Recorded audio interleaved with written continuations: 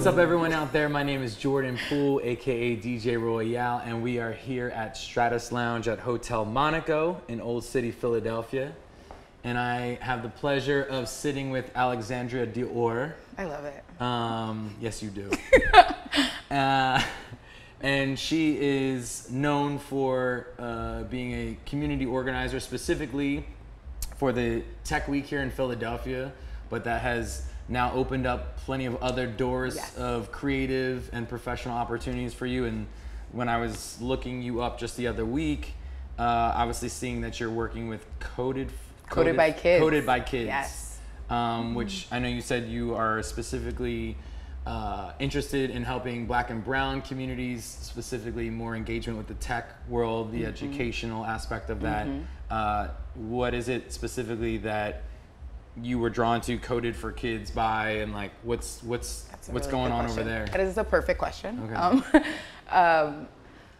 While I had my position curating that community calendar over the 3 years, they were the one organization that I admired from afar.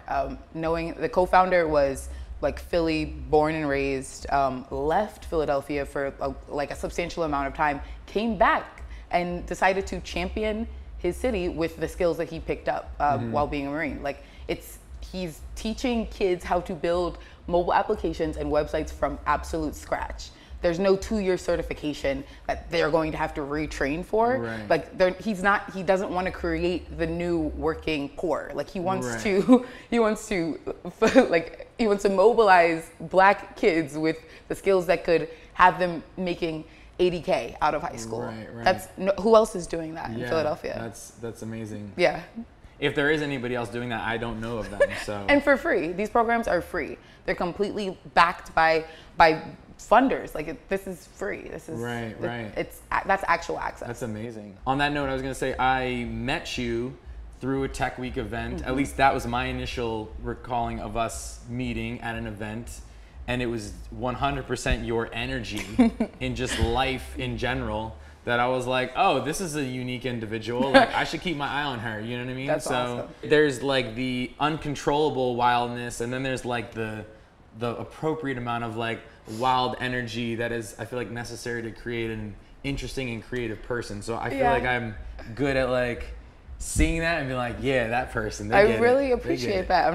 I'm not too wild and crazy. Yeah, I mean, I'm still getting to know you, so I'm right there. I'm the perfect amount. Right now, I was gonna say, right now it seems like the right amount of sweet, sour, spicy, all the flavors. So, you know, Philadelphia. Why is Philly a great place for you to live, work, play, build, connect, organize? Why Philly? I mean, why not Philly? That's the real question. I've been here for more than half of my life now. Since I was 13 years old, I left a little bit for school. I went to New York, came right back, and I've traveled up and down the Mid-Atlantic to the West Coast. Internationally, there's no other city like Philadelphia. Like that small town, big city feel is so unique here. I can leave my house and I'll run into 5 people that I know, but I'm still surrounded by strangers all the time. Like I don't think any other city has that sort of experience. Like we're rare in that aspect. And I mean, working like me and my mission, like my career focused mission, I feel like we need it. I would be doing my city a disservice if I left with like these unfinished things on my heart. Like I need to do something here. I need to have some sort of positive impact on my city before I try and depart it. You're obviously in the tech world. I mean, how much time are you spending online engaging with just anything digital versus, you know, real life engagement? Because you're a personality. So obviously it seems to me like you're a person who like, you can't just be sitting behind a screen. You need to engage with the real world. Yeah, I'd say it's half and half, honestly. You know, it's a lot of a lot of it is admin work, like the behind the scenes, like every graphic or promo that is put out into the world, somebody has to create it. Every email that's sent, like that's hours of correspondence back and forth with these humans just for you to put on a 4-hour event.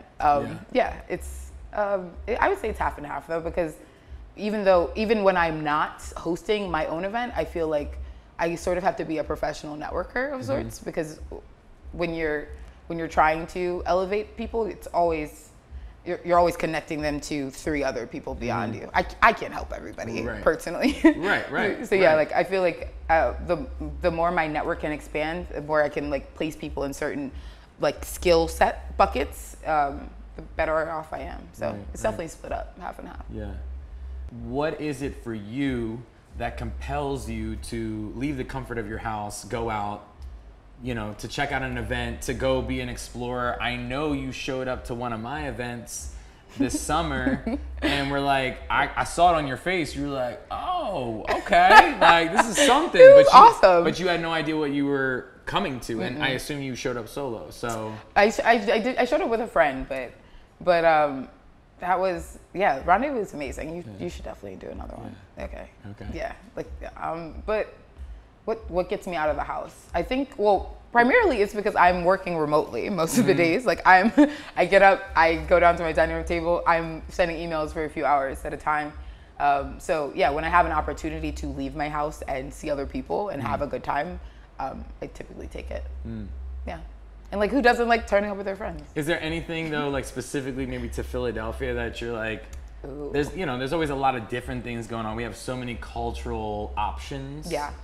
Is there anything you're like, this is what pulls me out to be in a room full of these people, or I'm interested in like food environments or music environments, or do you want me to name a specific event? You can if you want to. Oh no, but that's like, yeah, it's fine. Are you sure? Like you can plug other things here. Are you positive? This is local love. Okay, so, okay. Because I don't want to name things that compete directly with you though, like friends and family. But that's, no, I don't see that as a direct competition. You know what I mean? Saturday. If you were to name another rooftop lounge, that might be like awkward. It'd be like, really? You're just gonna be like, I would just say like, yeah, name another experience. But no, like exactly, it can be. That's the thing is like. This is about highlighting all that is dope. Okay. No, I love that. Does it have to be a party? Any kind of experience. You could talk about like, oh, I like to go to the museum on Wednesdays, or I like to go to this cooking class because I don't know. I'm interested. Like I said, people have so many things to engage them at home or wherever they're at, right, on their phone. Yeah. So what is it for you that's pulling you out of the house? Is it to be in a room of a certain type of people? Is it to have a certain creative experience? Is it to have a certain like, I'm just sitting here as a passive listener or watcher? Like, do you like interactive stuff? I like all of those things, and that's what that's. Why are you making me choose? That's such a confusing question because I'm like, I feel like I've been to all of those things and enjoyed them like uniquely, and maybe that's what's so awesome about Philly is that we have like those selections. I have options when I go out, and most of the time it is like I have to choose between 2 parties. And yeah, me and my friends will do a coin toss, and if one's whack, we'll leave and go to the next one, like same night. And that's amazing to be able to do that, and you don't have to.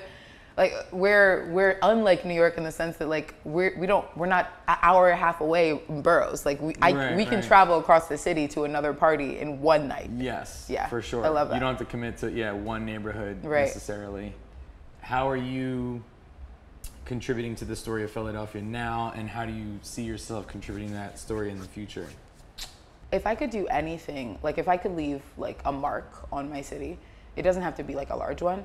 I would love for my impact to be like where I live. So I'm in the process of doing a lot of things, but one thing that I have already piloted and has been successful, thus I'm bringing it back, is my philanthropic event. It's a benefit barbecue is what I like to call it. It is an annual fundraiser for community associations in Kingsessing. That's my neighborhood in West Philly.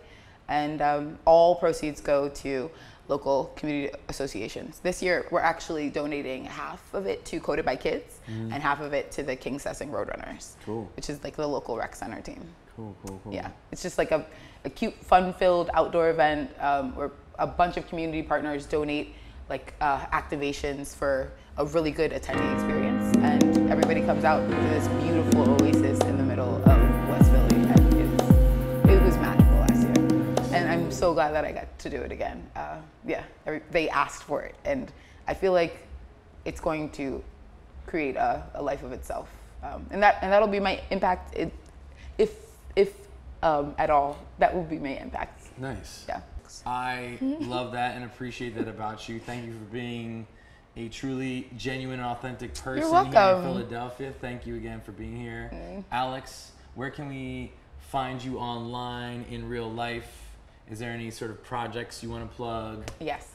Well, you can find me online. My Instagram is Alexandria with 2 E's, Thee, greatest, just as it's spelled. And that's Alexandria, like the city in Egypt, in Virginia.